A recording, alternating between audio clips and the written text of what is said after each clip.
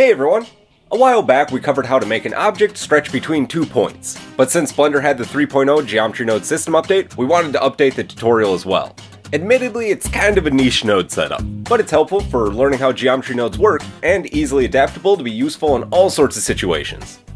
Alright, we won't need the default cube until later. Because I've done this a few times, I know I have to scale it down real quick, and now hide it. Let's add a plane. This will serve as the object that we build the geometry node system on. In edit mode, select these two vertices and merge them at center with M, then do the same on the other side. Now we've got two vertices, which is what we need for our node setup. Let's head into the geometry node editor and hit new here. For this node setup, we're going to need a couple empties in our scene. They can be placed anywhere, and we'll use them later to determine the location of our endpoints. Back to the geometry node, we need a way to separate our 2 points on our plane so we can perform different actions to each, which we can do with a separate geometry node. There's a selection input on this node that we'll use to divide our mesh up into 2 categories, which in our case will be X location, so we'll also need to add a position node.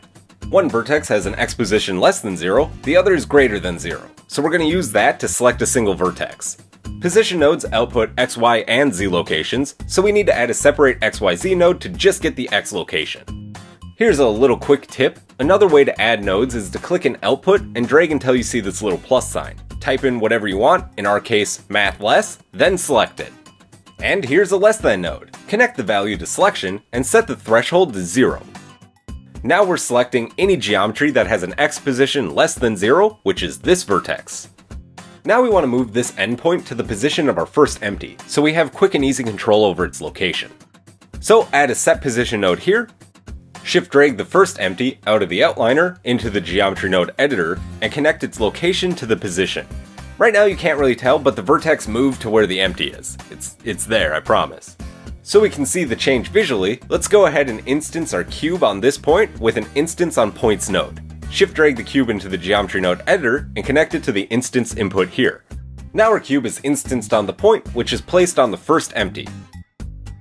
We now want to move our second point to the location of the second empty. I suppose we actually wouldn't need this second point. We could just use the location of the empty, but it's all good. It works the same-ish. Copy this set position node and connect the inverted selection to it, which is just anything that's not selected by this node. Then add a join geometry node at the end so we can connect these two geometry chains back together. And shift drag the second empty into the editor. Connect the location to the position, and the second point should move to the empty's location. And we can actually see that it moved, so cool! Now we just need to do some math to get everything to function. In order to make that math easier, let's adjust our object slightly. In edit mode, slide the cube so that the origin lines up with its side. And then select this side and stretch the cube so that it's close to 1 unit long. You don't actually have to size your object like this, but it does cut out a lot of work. And now we're going to use the locations of the 2 empties to determine the rotation and scale of our instance object. Add a vector math node set to subtract.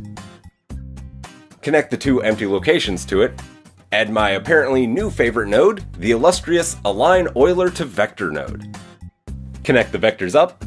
And we could leave it as is, but let's add a separate and combine XYZ node so that we can remove the X component from the rotation. I'll show you the difference it makes later once it's all set up.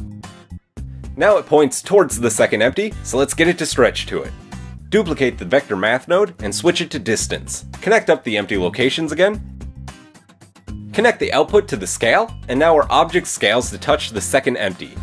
If you want to stretch your object rather than scale it, duplicate the combine XYZ node and drop it here. Set any unconnected axes to whatever you want. I'm going to use a value of 1 to get the original scale. And now the object only stretches on the X-axis. You can use math nodes to do any sort of scale adjustments that you want, and at this point it's pretty fun to move the empties around. Currently the object always orients itself upwards. If we connect the X rotation up, it's a different story, so it just depends on what you're looking to achieve. And you can modify this in all sorts of ways to make some pretty cool stuff, like ladders, bridges, anything that can stretch, trees, the skies, like literally anything. And you don't have to manually place the endpoints either. You can have the geometry nodes choose random endpoints. Really, you can do anything you can think of. This is the full node group.